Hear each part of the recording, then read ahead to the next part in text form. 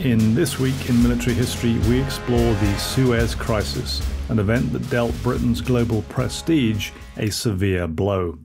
In 1956, Egyptian leader Colonel Gamal Abdel Nasser announced his goal to nationalize the Franco-British Suez Canal Company.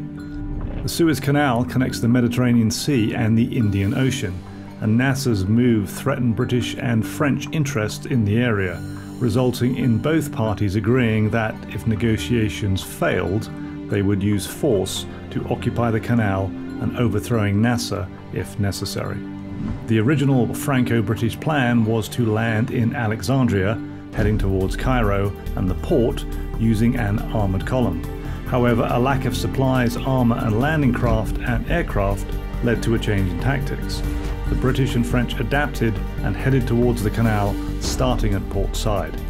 The Allies also made a secret pact with Israel, who would invade the Sinai Peninsula at the same time.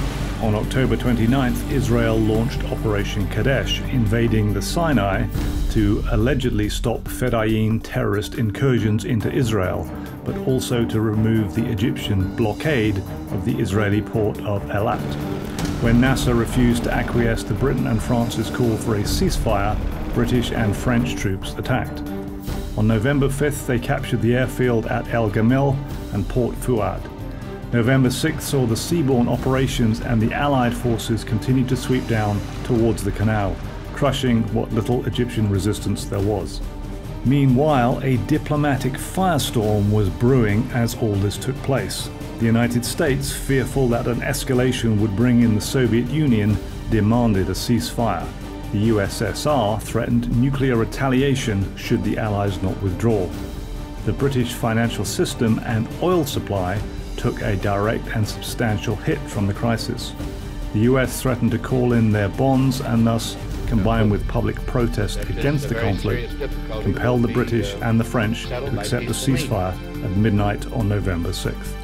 The British and French forces withdrew by December, and Israel relinquished control over the canal to Egypt in March of 1957. This was the first time that a UN emergency force supervised the end of hostilities and the retreat of the respective warring forces.